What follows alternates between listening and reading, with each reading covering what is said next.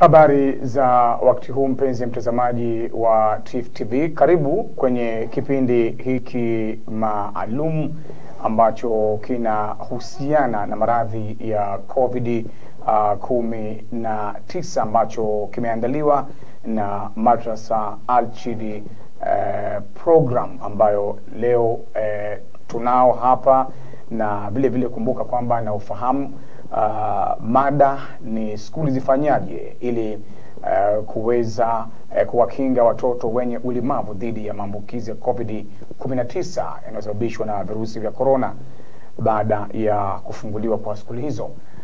Katika studio yetu hii ya TIFF TV fahamu kwamba tunaye Bwana Amiri Mdoe pamoja na Bwana Hamisi Saidi.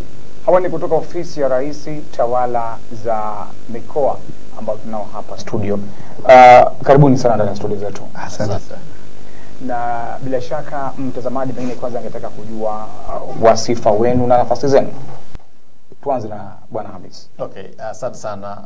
Mimi naitwa Hamisi Saidi, ni mkurugenzi wa Madrasa Early Childhood Program. Sitoki ofisi ya Rais, lakini tuna ofisi ya Rais ni washirika wetu wakubwa. Na nimefurahi kuja hapa katika TIFF TV kwa mara ya mwanzo kuja kueleza hichi ambacho kimetuleta hapa, maslahi ya watoto wenye ulemavu katika kipindi hichi ambacho tunapata janga hili la corona.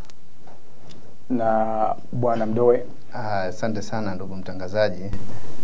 Nami ni Amiri Mdoe, ni coordinator, mratibu wa elimu kutoka ofisi ya Rais Tawala za Mikoa na serikali za mitaa. Madrasa ni washikadau wetu ambao kwa kweli wanafanya kazi nzuri. Kimsingi wanafunzi wa msingi na maandalizi wako chini yetu, ndio maana tupo hapa leo. Pengine tungeanza Bwana Hamisi, pengine mtazamaji kutaka kufahamu lengo hasa la kufika hapa TIFF TV na mwananchi kuweza kujua. Tunajua mada ni Skuli Zifanyaje baada ya kufunguliwa kuhusiana na kuwakinga watoto wenye ulemavu. Pengine unaambiaje jamii na hata walimu wakuu wa skuli husika hapa nchini? Nashukuru sana. Lengo kubwa la kipindi cha leo ni kutetea haki za watu wenye ulemavu Zanzibar, na hasa wanafunzi. Na kama tunavyojua kwamba watu wenye ulemavu na wanafunzi wenye ulemavu na mahitaji maalum ni kundi ambalo mara nyingi ikitokea majanga kitaifa wanakuwa wanaathirika sana.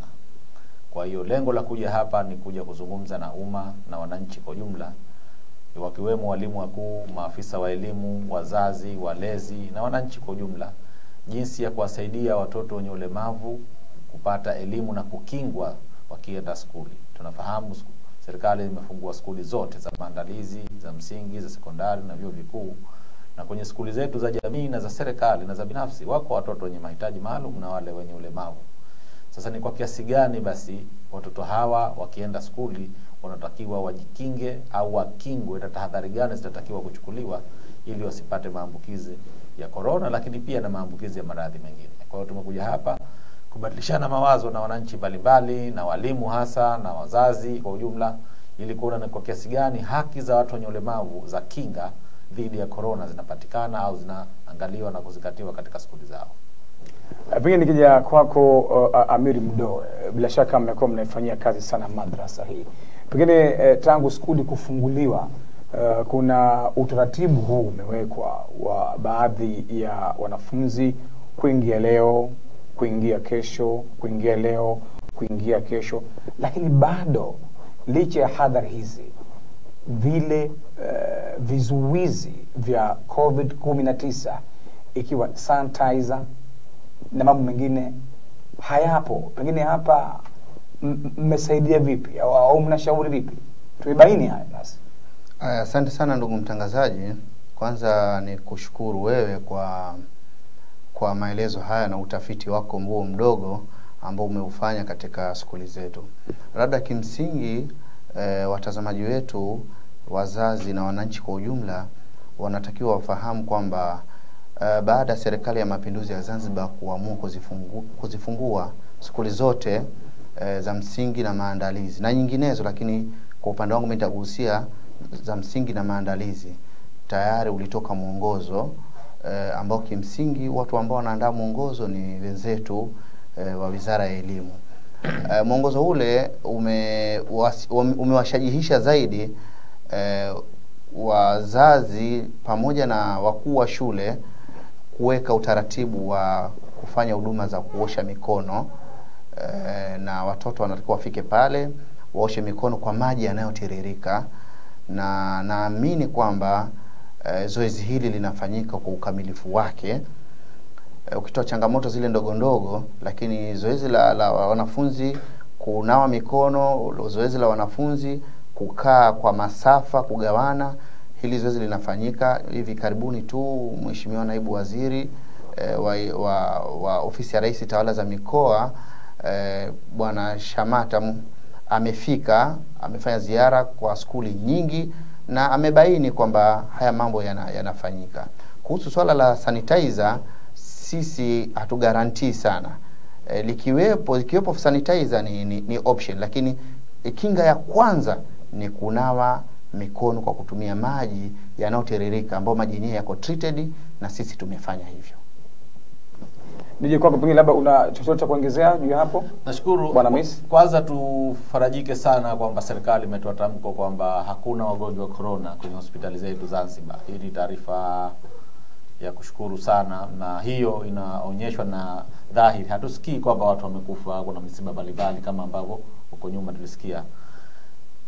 Kwa hiyo hili ni jambo kubwa, na lakini tusidharau, na Mheshimiwa Rais na viongozi mbalimbali wa Wizara ya Afya wamesema kwamba bado tuendelee kujikinga, na njia kubwa ya kujikinga na corona ni kunawa mikono kwa sabuni, kwa sababu vile virusi ni kama mafuta ya nazi au mafuta yoyote unayojua wewe, na vinakufa wakigusana na sabuni, vinavunjwa, unakuwa na ngozi nyembamba sana ambayo ikiguswa tu na sabuni basi ile ngozi inachanika na wale virusi wanakufa.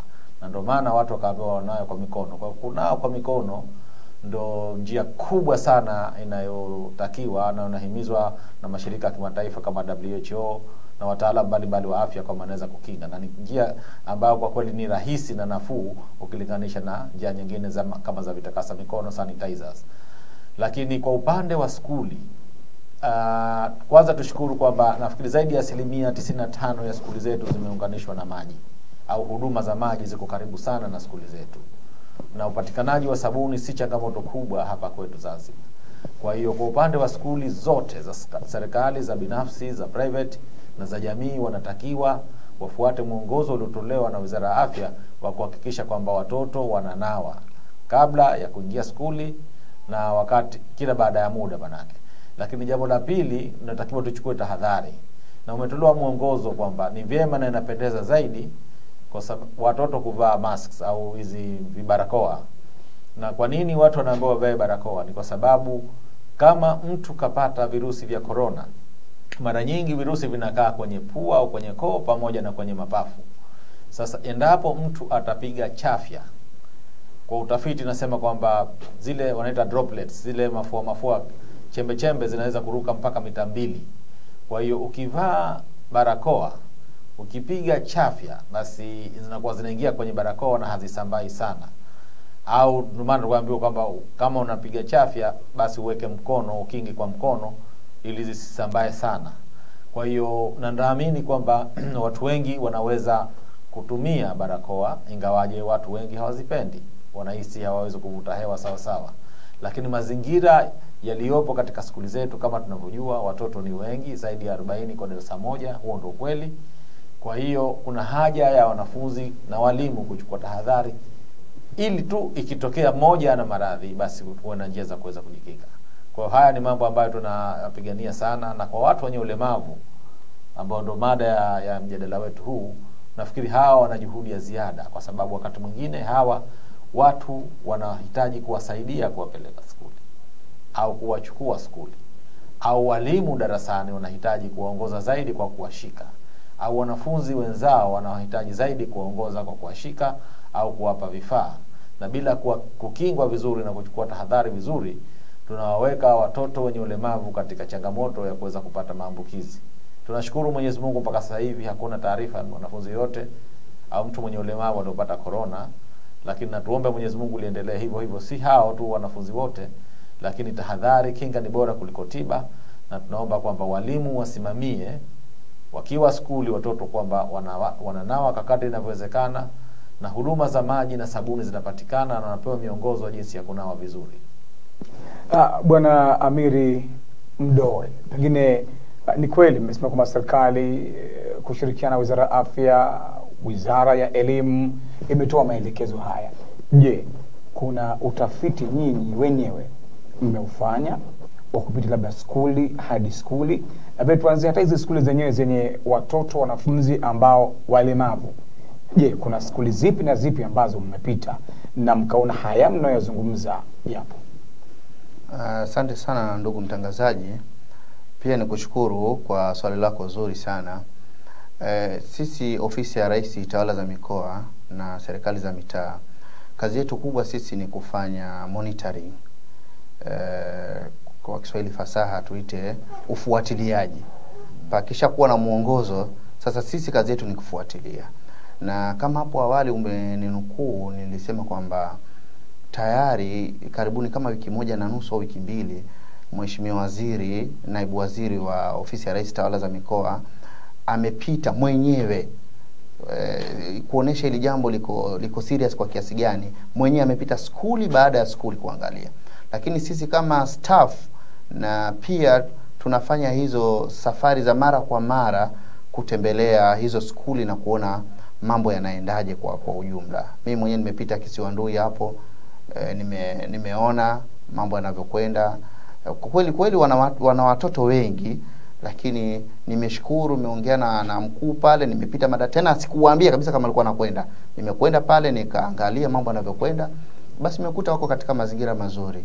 Kwa hiyo kiupande wetu nahisi kwamba haya yaliyotolewa basi katika skuli zetu yanatekelezwa. Na nichukue fursa hii pia kuwapongeza walimu wakuu, lakini wakiongozwa na wasaidizi wa kurugenzi elimu. Tumeshuhudia maeneo mengi kwamba barakoa zimekuwa zinatupwa, na hata baadhi ya wanajamii wamekuwa, wengine baadhi ya watoto wakizivaa tena, na hata baadhi ya walemavu hawana elimu hiyo.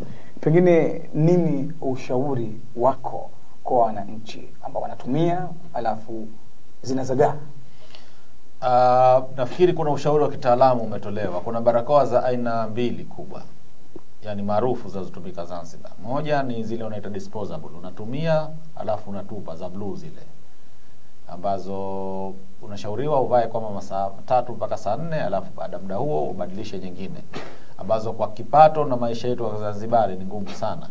Lakini kuna barakoa za vitambaa. Mara nyingi unashauriwa kushona vitambaa layer 2 au vitambaa vitatu kwa layer 3 na kwa kama hivyo, na vitambaa vya cotton, vya katani, ya pamba. Na barakoa hizi za aina ya pili unaweza ukazitumia tena. Unatakiwa unavaa, alafu unaifua, unaipiga pasi, siku ya pili unaweza kuitumia, au baadaye unaweza kuitumia tena. Sasa kama kuna changamoto ya kurusha hizi barakoa ambazo zimetumika, nafikiri hiyo ni changamoto ya kiafya, na lazima sisi kama wananchi, wazazi na walezi tuchukue hatua na tahadhari kuhakikisha kwamba zile barakoa ambazo zinatupwa basi zinawekwa katika maeneo salama kwa ajili ya kwenda kuwa disposed, ya kwenda kuwekwa kwenye jaa katika mazingira yanayokubalika. Ni hatari sana kwa barakoa ambayo ina virusi vya corona akachezea mtoto au mtu mzima, kwa sababu kuna uwezekano mkubwa kupata maambukizi. Kwa hiyo kuna haja ya kutoa taaluma na kuelimishana kwamba watu wachukue tahadhari, na labda watu wanaona kwamba Zanzibar hii hali imepungua sana, hakuna taarifa za vifo, hakuna taarifa za watu ambao wamelazwa katika vituo vya afya au hospitali. Kwa kidogo pengine wanaanza kurelax, wanaona kwamba haipo tena, lakini tumeambiwa kwamba tuchukue tahadhari, na tahadhari ni muhimu kwa sababu kama tunavyojua kwamba hapa Zanzibar corona ilianza na mtu mmoja mgeni, na baadaye kasambaa kutoka kwa wageni mpaka kwa wananchi wa kawaida. Kwa uwezekano wa kurudi tena upo kama tutakuwa hatukuchukua tahadhari. Ndio maana serikali imetoa maagizo kwamba watu katika entry points zote, airport, bandarini, wanapimwa na wale ambao kuna miongozo, wale ambao wanaonekana wana joto kubwa, wana viashiria vya corona, wanatakiwa wapelekwe katika vituo vya afya kwa ajili ya kufanywa uchunguzi zaidi. Kwa suala la kuhifadhi barakoa ni muhimu, na watu wenye ulemavu ambao mara nyingi wanahitaji msaada, wale wasaidizi wao nao wanatakiwa wachukue tahadhari kuhakikisha kwamba wao hawapati maambukizi, lakini pia hawawezi kuambukiza wengine. Na hili ni jukumu letu sote wananchi. Lakini zaidi kwenye masuala ya kusoma, tumefanya kazi na wenzetu hawa tawala za mikoa na Wizara ya Elimu. Kuna watoto wenye ulemavu kipindi ambacho skuli zilikuwa zimefungwa, na watoto wanasomeshwa kwa TV na radio. Sasa wako ambao wana uoni hafifu, kwa mfano wale watu wenye ulemavu wa albino, tulikuwa tumechapa notes kwa hati kubwa, alafu wanapelekewa vijijini kusoma. Lakini wako ambao wale ambao hawaoni kabisa, tumeweza kushirikiana na Skuli ya Kimsamaki, Wizara ya Elimu na tawala za mikoa, tumeandaa notes na zinapelekwa vijijini kwa ajili ya wale wanaita braille notes, zile nukta tundu, kwa ajili ya kuwafikishia watoto ambao wako vijijini kuweza kupata huduma ya elimu. Lakini kubwa zaidi, wakati serikali inatoa programu ya TV na radio, elimu kwa kutumia TV na radio, vipindi vingi ambavyo vilikuwa vimeandaliwa na kurushwa vilikuwa havina alama ya mkalimani. Kwa hiyo sisi tulishirikiana na Chuo Kikuu cha Zanzibar SUZA pamoja na idara au kitengo kinachoshirikia mass media cha Kwarara Media Education Center, na kuvipitia upya vipindi vyote kabla ya kwenda hewani, kuhakikisha kwamba tunaweka alama mkalimani, tunaweka mkalimani, ili wale ambao hawawezi kusikia waweze kuona. Kwa hiyo kuna juhudi ambazo tumezichukua kuhakikisha kwamba watoto walioko mjini, lakini pia walioko shamba, wanapata fursa ya kupata elimu na mazingira bora ya kujikinga na corona katika kipindi hichi ambacho tunajanga hili kubwa la corona. Hayo ni kwa upande wa maeneo ya skuli zaidi, pia nimeweza kugusia. Pengine mitaani, Bwana Amiri Mdoe, tunao walemavu wa kila rika. Je, mmefuatilia jinsi ya maelekezo haya ya kujikinga na COVID-19 yakoje? Asante sana ndugu mtangazaji. Kwanza naomba ni declare interest kwamba ni washukuru hawa Ali Madrasa Childhood kwa kazi kubwa wanayoifanya, na kama nilivyosema awali, hawa ni wadau wetu wakubwa katika swala hili la kupambana na COVID-19 au COVID-19.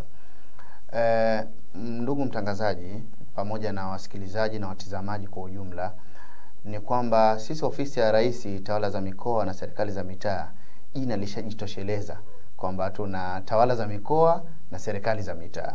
Kule tuna masheha, waheshimiwa masheha, tuna waheshimiwa wakuu wa wilaya, tuna waheshimiwa wakuu wa mikoa, tuna makatibu tawala, tuna wakurugenzi. Hawa wote wako chini ya mamlaka yetu, ambao wanafanya hii kazi kwa kiwango kikubwa. Masheha kazi yao kubwa ni kuchambua au kuidentify wale watu ambao wana hizi changamoto katika maeneo yao. Wakesha wafahamu sasa ni kina nani hao, basi inafuata hatua kwa hatua, inaenda halmashauri inaenda kwenye mkoa, na hatimaye hizi taarifa sisi tunazipata kwa karibu kwa kila siku tunapata hizo taarifa, na tunaangalia uwezekano wa kuangalia wadau kwa ajili ya kuweza kwenda kuwasaidia. Lakini kitu kingine ni kwamba wanapata elimu. Kiacha elimu ambayo ameizungumza mwenzangu hapa, mkurugenzi wa Ali Madrasa Childhood, nyie wenyewe watu wa habari, nanyi pia mna mchango mkubwa, mnajisahau tu kusema, lakini vyombo vya habari nao vina kazi kubwa kutoa elimu kwa watu wenye ulemavu kwa ujumla. Nimeshasikia matangazo mbalimbali kupitia kwenye redio zenu, TV zenu. Kwa kweli mnafanya kazi ya ziada. Kwa hiyo taarifa zinawafikia na elimu inawafikia. Kwa hiyo labda kama kuna jambo ambalo la msingi la kuzungumza, kuna chochote ambacho tunawapatia, hayo mambo yanafanyika kupitia katika ngazi zao za shehia, kupitia ngazi zao za wadi, kupitia ngazi za halmashauri, na hatimaye kwenye mkoa husika. Labda pia niongezee kwenye hilo, nafikiri tumefanya juhudi kubwa ya kuwafikia watu wenye ulemavu vijijini. Wenzetu wa idara ya watu wenye ulemavu ni washirika wakubwa sana, na tupo ushirikiano hali ya juu. na wao wamepokea karibuni tu vifaa vitakasa mikono na ndoo, sabuni na kadhalika, na tumeona kwenye television wamesambaza. Mimi nilikuwa Pemba juzi, nimeona kwamba idara ya watu wenye ulemavu wana vifaa ambavyo wanavipeleka vijijini. Lakini nataka kusema kwamba watu wenye ulemavu vijijini wamefikiwa kwa sababu wakati wa janga hili la corona sisi tuliona kwamba kuna haja kwa kushirikiana na shirikisho la jumuiya za watu wenye ulemavu linaloitwa Shijuwaza. Hili shirikisho ambayo jumuiya 12 za watu wenye ulemavu wameunda taasisi yao moja. Tuliweza kupata maoni ya watu wenye ulemavu vijijini na mijini. Nini wanapendekeza kifanywe na serikali na watu mbalimbali katika kujikinga na kupambana na corona.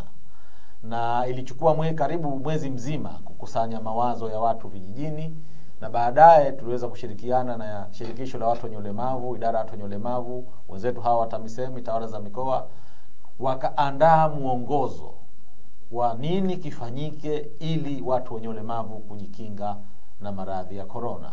Na muongozo huo umetoka tayari, unaeleza wajibu wa serikali, unaeleza wajibu wa jamii, unaeleza wajibu wa watu wenye ulemavu wenyewe, inaeleza wajibu wa sekta binafsi, inaeleza wajibu wa NGOs wa kuhakikisha kwamba watu wenye ulemavu wanakingwa na corona, na hatua gani, mambo gani ya kuzingatiwa kama ugonjwa huu kwa mfano utakuja kulipuka tena. Lakini pia waraka huu sasa hivi tunapozungumza tayari tumeshauwasilisha rasmi kwenye ofisi za mikuu wa mkoa, ambao wao ndio wenye watu kama mwenzangu alivyosema Unguja na Pemba, na wiki hii tukijaliwa tunataka kwenda kwenye mikoa yote ya hapa Unguja, pamoja na kukabidhi rasmi kwa ofisi ya makamu wa pili wa rais, ambao masuala haya ya watu wenye ulemavu yako chini yao. Kwa hiyo kuna ushirikishwaji, naweza kusema kwa kiasi kikubwa watu wenye ulemavu sauti zao zinapazwa, na ni imani yetu kwamba serikali, wananchi, vyombo vya habari, taasisi nyingine watazisikia sauti za watu wenye ulemavu ili kuhakikisha kwamba wanapata huduma bora na masuala haya ya wenye ulemavu yanaingizwa katika shughuli za kila siku za serikali na mipango ya maendeleo ya nchi. Bwana Mdoyo, pengine mchango wao Al-Madrasa Child Program kwa upande wako unauonaje, licha kwamba kuzungumza mwenyewe mkurugenzi, wewe mwenyewe unaonaje? Asante sana ndugu mtangazaji. Mchango wao, vijana siku hizi wanasema hautaki tochi, ni wana mchango mkubwa na tunashirikiana nao kwa kiwango kikubwa. Mimi kuna baadhi ya mambo nimemwacha mwenyewe ayaseme ili wasijakaona kama nimemsemea, nataka aseme, lakini kiuhalisia kila anachokizungumza ni sahihi. Ni sahihi kwa sababu wanachofanya sisi ofisi ya rais wanatu update, wanatupa taarifa, bwana kuna hiki, kama kutakuwa na mwakilishi kutoka ofisi ya rais anakwenda, tunafanya kazi kwa pamoja. Kwa hiyo kwa kweli Al-Madrasa ni miongoni mwa NGOs ambazo ni za kupigiwa mfano, na kama taasisi zote binafsi zitakuwa kama Al-Madrasa, basi nchi yetu hii itapiga hatua sana, kwa sababu sana wamefocus kwa jamii, na ndio wanaoigusa jamii, hawajiangalii wao, wanaiangalia jamii. Mbali ya Norway kuwasaidia kwa kiasi fulani kwa upande wa kifedha, je, kuna nchi nyingine au wafadhili wengine ambao wamewasaidia japo vifaa?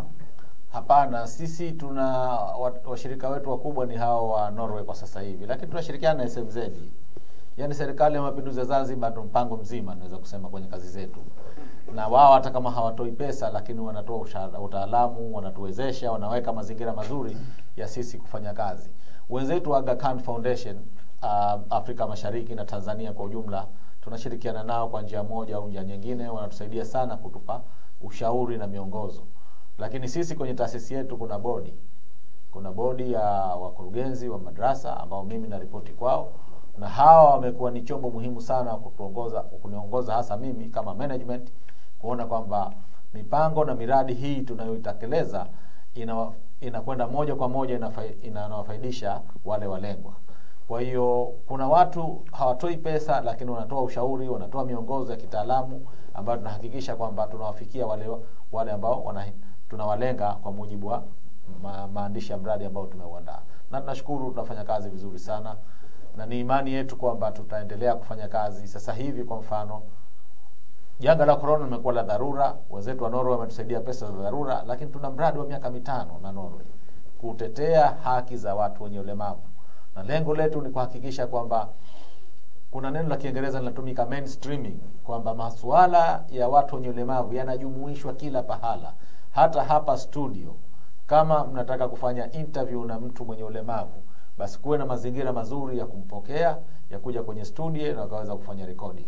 Kama mtu anakwenda ofisini, kwenye swala la barabara, huduma za afya, swala la uwezeshaji kiuchumi, lazima tuhakikishe kwamba watu wenye ulemavu wanazingatiwa na mahitaji yao, kwa sababu ni ulemavu tu, sio kwamba hawana akili au hawana uwezo. Kwa kiasi kikubwa ni changamoto fulani Mwenyezi Mungu kawapatia.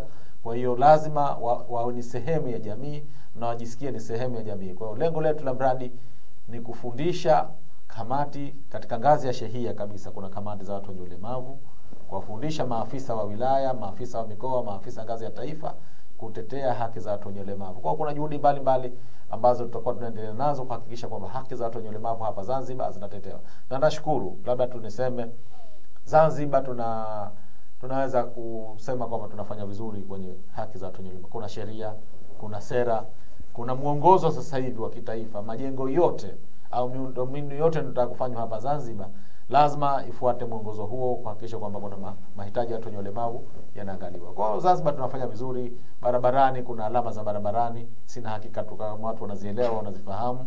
Kwa mfano ukipita pale karibu na makao makuu ya polisi, Skuli ya Jang'ombe, kuna alama kichwa kikubwa alafu kuna mstari, ina maana yake na kadhalika na kadhalika. Kwa hiyo serikali kwa kiasi fulani na wananchi wamechukua juhudi, lakini kuna haja ya kuimarisha zaidi juhudi hizi, kuhakikisha kwamba haki za watu wenye ulemavu kama ambavyo zimeainishwa katika katiba ya Zanzibar na ya Tanzania, kama ambavyo imeainishwa katika conventions za kimataifa, ya mikataba ya kimataifa ya Umoja wa Mataifa na mikataba mengine ya kuhusu kinga na haki za watu wenye ulemavu, lazima tuhakikishe kwamba tunakwenda zaidi. Na naamini kwamba kwa kushirikiana pamoja na serikali na vyombo vya habari, wananchi wengine, taasisi za serikali, tunaweza tukafanya makubwa hapa Zanzibar kwa muda mfupi unaokuja.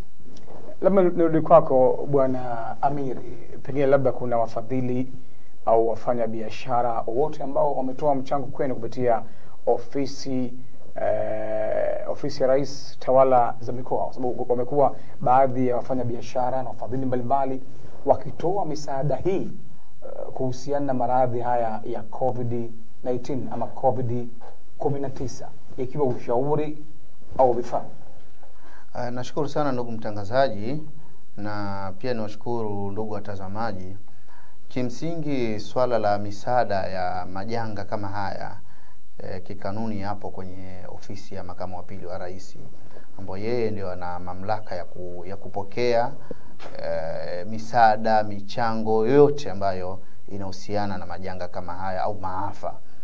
Lakini kwa upande wetu kama ofisi ya rais, kwa kushirikiana na wenzetu Wizara ya Elimu na taasisi hizi binafsi, tulikuwa na kamati ya elimu ya kitaifa ile.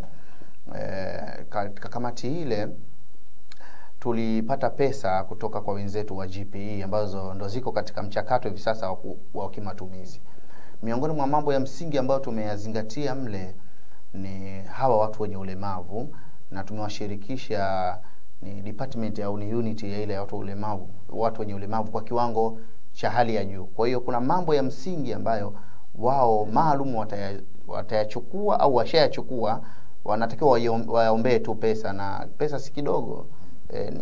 Ni dola milioni 1.5, zaidi ya bilioni 3.6 ambazo tutakazo zifanyie mambo tofauti ambayo yanahusiana na elimu, hasa katika kipindi hiki cha kupambana na corona. Lakini pia naomba niongeze kitu ambacho labda nilitoka nikisema hapo awali, ni kwamba Serikali ya Mapinduzi ya Zanzibar chini ya Daktari Dr. Ali Mohamed Shein kupitia wizara zake hizi imetoa kauli kwamba mambo ya kufanya usafi, mambo ya kuweka sanitizer, maji, haya yote yamebebwa na serikali, na ndiyo imetoa mandate ya kushughulikia katika skuli zote ambazo tulizokuwa nazo. Wenzetu wadau wanaruhusiwa kufanya, lakini kama itakuwa ni kama wanachangia tu, lakini jukumu la msingi linafanywa na Serikali ya Mapinduzi ya Zanzibar. Kuna swala zima mkurugenzi la michezo na watu wenye ulemavu wanashiriki katika shughuli mbalimbali za kimichezo. Pengine hadhari kwenye michezo mmezichukuaje? Sisi tunatetea watu kwa ujumla, watu wenye ulemavu walindwe, na sasa hivi harakati nyingi za michezo zimesimama.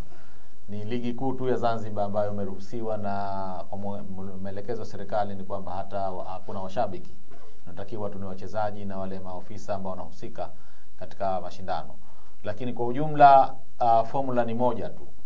Popote unapokwenda tuchukue tahadhari ya kuwakinga watu wenye ulemavu. Lakini kwenye upande wa michezo, kama ni sekta binafsi peke yake, hakika sasa hivi hapa Zanzibar vipo vyama vya michezo vya watu wenye ulemavu. Na nikwambie kitu ambacho wananchi wengi hawakijui, na ni bahati mbaya sana, sisi hatujafanya vizuri sana kwenye mpira wa miguu, wala netball, wala basketball, wala michezo mbalimbali. Lakini mwaka juzi kuna mtoto mwenye ulemavu wa Zanzibar ameleta medali ya dhahabu ya dunia hapa Zanzibar, na ni mtoto mwenye ulemavu wa akili. Kaenda kukimbia nje, kawashinda wakimbiaji wote. Na hii inatupa nini? Inatueleza kwamba watu wenye ulemavu wakiwezeshwa, kukiwa na programu nzuri za michezo, wanaweza wakafanya maajabu ya dunia. Na wako vijana mbalimbali wengine wakwenda kwa mashindano Qatar na mashindano mengine, wanaleta medali za dhahabu au za fedha kulikoni mashindano michezo mengine ambayo ina maarufu mkubwa. Kwa hiyo swala la sekta ya michezo ni muhimu sana kwa watu wenye ulemavu, na ni masuala ambayo yanatakiwa yaingizwe katika mipango ya kitaifa, lakini pia yaingizwe katika mipango ya vyama husika, kuona ni kwa kiasi gani tunaweza tukawaendeleza watu.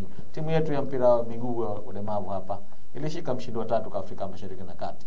Nafikiri ni hatua nzuri, labda tukifanya tena huko mbele wanaweza kuwa mabingwa. Kwa hiyo makombe na zile awadi kubwa kubwa za kimataifa pengine tunaweza kuzipata zaidi kwa watu wenye ulemavu kuliko ni watu wa kawaida. Na hii ni kusema kwamba watu wenye ulemavu si sababu kwamba hawawezi kufanya. Kinachotakiwa ni kuweka mazingira mazuri, serikali weka mazingira mazuri, vyama husika weka mazingira mazuri, sekta husika ziweke mazingira mazuri, sekta binafsi waweze kuwasaidia ili kuona kwamba hawa wanaendelea zaidi katika maendeleo ya michezo na sekta nyingine katika uchumi. Maana ya kukuuliza hivyo mkurugenzi, nasi tunashuhudia kupitia uga mbalimbali za viwanja vya michezo, tunaona walemavu wakishiriki, licha kwamba serikali imeruhusu sasa hivi ni ligi kuu tu soka ya Zanzibar. Pengine kupitia kwa masheha katika shehia zao na wazazi wenyewe, walikuwa na ushauri kitu gani? Tunaona walemavu wengi na wanashiriki katika michezo mingi wakiwa hawana hadhari yoyote, ikiwa ya barakoa wala mikusanyiko. Tunawaona na sasa hivi hata baadhi ya michezo mingine inachezwa, tunaona. Sasa nafikiri zaidi kinachotakiwa kwa sasa hivi ni kufuata maelekezo ya serikali, watu kujikinga au kujilinda, na kila mmoja ana wajibu kwa hilo. Na kuna haja ya kuelimishana zaidi na kupeana tahadhari zaidi, kwa sababu swala la kubadili tabia si swala la moja na moja ni mbili, linachukua muda, na angalia mazingira mbalimbali. Hata sasa hivi ukitoka mtaani watu wengi hawavai barakoa, na ni kwa sababu corona hakuna, lakini tumeambiwa tuchukue tahadhari. Kwa ukichukua tahadhari na kusaidia zaidi kujilinda, na masheha wana jukumu la kuwafahamisha hawa watu wenye ulemavu na wana michezo wengine kwa ujumla jinsi ya kujikinga na corona katika kipindi hichi ambacho hatuna uhakika kwamba haipo kabisa. Kuna uwezekano wa kurudi tena kwa sababu safari za watu zinaendelea, sasa hivi ndege za kimataifa zinakuja. Kwa hiyo uwezekano wa kuja kupata tena au kurudia tena maradhi haya upo. Kwa hiyo ni wajibu wetu kuwafahamisha wananchi, kuelimisha watu kuchukua tahadhari. Kwa mfano mimi ofisini kwangu tuna utaratibu wetu wa ndani ya ofisi wa kuchukua tahadhari kujikinga na corona. Kwa mfano lazima mtu akiingia, mgeni yoyote mpaka mfanyakazi, jambo la mwanzo lazima anawe mikono, na kwa wafanyakazi wanatakiwa wavae barakoa. Na tumepunguza mpaka idadi ya wafanyakazi ofisini ili kuhakikisha kupunguza ule msongamano mkubwa wa watu wenye ulemavu kupata corona. Na tunaweka mazingira ambapo wafanyakazi ambao wanajisikia wanaumwa, hawako vizuri, wanaweza kufanya kazi kutoka nyumbani. Kwa hizi ni baadhi ya tahadhari ambazo taasisi na vyombo mbalimbali wanachukua, na sisi kama wananchi tunatakiwa tuwaelimishe watu wenye ulemavu, lakini na wananchi kwa ujumla kujikinga na maradhi haya au kuchukua tahadhari za ziada, kwa sababu ikitokea imetokea na inaweza kuathiri mtu yoyote. Naam, mpenzi mtazamaji wa TIFF TV, elewa kwamba kipindi hewani ni kipindi maalum kinachohusiana zaidi na kuwakinga watu wenye ulemavu na maradhi ya COVID-19 ambayo yanasababishwa na virusi vya corona. Bado tunao hapa washiriki katika kipindi hiki kutoka ofisi ya Rais na Tawala za Mikoa, Bwana Amiri Mdoe, pamoja na mkurugenzi wa Al-Madrasa Child Program ambaye tunaye hapa Bwana Hamisi Said. Pengine Bwana Amiri Mdoe, nayo una kipi cha kuongezea au una ziada yoyote? Cha kuhitimisha au cha kuongezea kuhusiana na Maalim Hamisi amezungumzia zaidi kuhusiana na suala hilo la kinga zaidi. Okay. Labda nizungumze kwa jamii kwamba kwanza jamii itakiwa ifahamu kwamba mtu unasema kwamba kutokuwa kuwa na ulemavu si kutokuwa na uwezo. Unaweza ukawa na ulemavu alafu ukawa na uwezo mkubwa. Maana yake kila mmoja kati yetu hapa, jamii nzima, hata sisi mnaotuona hapa studio, kila mmoja ana ulemavu wake. Kwa tunatofautiana tu kwa aina za ulemavu. Kwa kama tukiwa tunazingatia kwamba huyu ana ulemavu fulani, kwa hiyo asishirikishwe, itafikia hatua jamii nzima itashirikishwa, kwa sababu kila mwanajamii kwa hali moja au nyingine ana ulemavu au ni mlemavu mtarajiwa kwa hali moja au kwa hali nyingine. Lakini kitu cha pili, kuna jamii pia itakiwa ifahamu kwamba viongozi wetu wakuu wa nchi, Rais wa Jamhuri ya Muungano wa Tanzania Dr. Magufuli, Rais wa Zanzibar Dr. Sheni, wamesema kwamba watu waendelee na shughuli zao za kawaida, lakini hawakusema kwamba hakuna corona. Kwa hiyo changamoto iliyopo ni kwamba labda tumetafasiri vibaya kwamba tuendelee na shughuli kwa ajili ya kuzalisha, kwa ajili ya kukuza uchumi wetu. Lakini wakati huo huo walisisitiza kwamba tuchukue tahadhari. Sasa sisi tumeyasikia maneno ya kwanza tu, kweli tunajitahidi, tumerudi kwenye shughuli zetu tunafanya, lakini kitu cha pili cha tahadhari watu wengi tunakuwa hatunacho. Kwa hiyo labda nitoe wito kwa sote kwa pamoja tuwe na hizi tahadhari. Pamoja kwamba kazi tunafanya, lakini tuwe na tahadhari kubwa.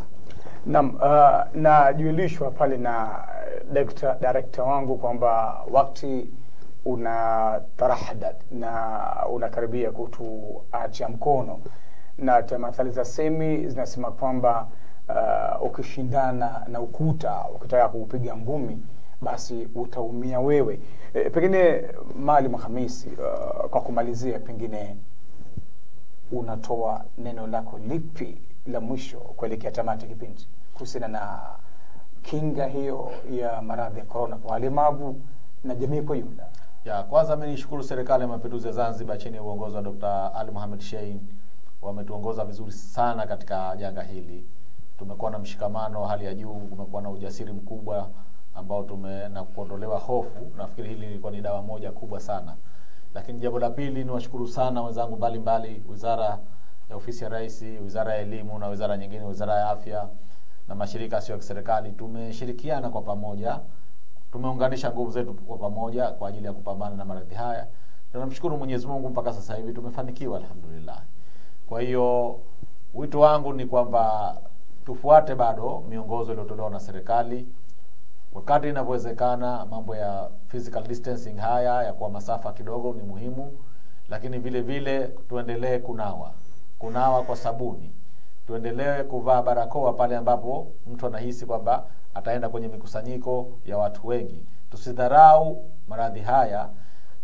Yaliingia kwa mtu mmoja, tukapata figa kubwa kidogo hapa Zanzibar na wengine wakafariki. Kwa hiyo vile vile kama na bado usafiri watu wanakuwa wanaingia na kutoka, uwezekano wa kurudia tena upo. Kwa hiyo tusidharau sana, tuchukue tahadhari ili kuhakikisha kwamba maradhi haya hapa Zanzibar yanatokomea moja kwa moja. Na zaidi kwa upande wa skuli, walimu, wanatakiwa waweke mazingira mazuri ya kuhakikisha kwamba watoto wenye ulemavu wakiwa skuli wanakuwa wananawa na wanakingwa na maambukizi haya ya corona pamoja na maradhi mengine. Hawa wanakwenda vioni na kunahitaji huduma maalum. Kwa hiyo kuna haja ya kuwasaidia kuhakikisha kwamba wanalindwa, lakini pia wanasoma, wanafundishwa vizuri kama ambavyo watoto wengine wanafundishwa darasani, ili wasiachwe nyuma. Na sisi tupo nyuma kuhakikisha kwamba tunatoa utaalamu na miongozo wa kuona jinsi gani watoto hawa wanaweza wakawa hawako nyuma kwenye elimu na kwenye kujikinga na maradhi haya ya corona. Pengine kwa kumalizia, nimeomba kuna nukta moja pale. Wananchi pengine au wanajamii kwa jumla wakitaka kuwapata nyinyi Al-Madrasa Child Program, wapate wapi? Okay. Wafike wapi? Okay, sisi Madrasa Ali Childhood Program ofisi yetu iko Kiponda, nyuma ya Wizara ya Mawasiliano ya zamani, lakini tuna ofisi ndogo chake kwenye jumba la ghorofa kwenye traffic light karibu na PBZ pale na njia na Kibirinzi, ghorofa ya 3. Pale ndio kuna ofisi yetu kwa upande wa Pemba, na hapa Unguja tuko Kiponda. Na tunawakaribisha wananchi kama nataka mawazo na ushauri. Sisi ni wataalamu wa masuala ya elimu ya awali na maandalizi ya mtoto kwa ujumla. Tuna uzoefu mkubwa zaidi ya miaka 30 hapa Zanzibar. Tumewafikia watoto zaidi ya 150,000, zaidi ya walimu 3,000 tumewafundisha, zaidi ya wajumbe wa kamati za skuli 2,000 tumewafundisha katika maeneo mbalimbali, na tumeona matokeo ya kazi yetu. Sasa hivi kuna watoto wengi ambao wamepita kwenye mikono yetu, sasa hivi wanafanya kazi serikalini au wameajiri wenyewe au ni raia wema. Na ndugu Aberi Mdoe, nawe neno lako la mwisho. Asante sana ndugu mtangazaji. Neno langu la mwisho, kwanza ni wapongeze viongozi wetu wakuu, narudia tena, kwa kuwa charismatic, kuwa na uwezo mkubwa wa kufikiria. Vinginevyo ingekuwa hivi sasa kuna baadhi ya nchi jirani na nyinginezo zimefuta mpaka hii miula ya masomo. Kwa hiyo wamekuwa na msimamo mzuri kiasi cha kwamba maamuzi ya nchi ya Tanzania, maamuzi ya Zanzibar yanafanywa na hapa ndani ya Zanzibar. Lakini mwisho kabisa, wazazi, jukumu hili ni letu sote. Kwa hiyo sote tushiriki katika malezi ya watoto wetu. Tusiseme kwamba watoto hawa siku hizi hana mtoto. Watoto ni wetu sisi. Nashukuru.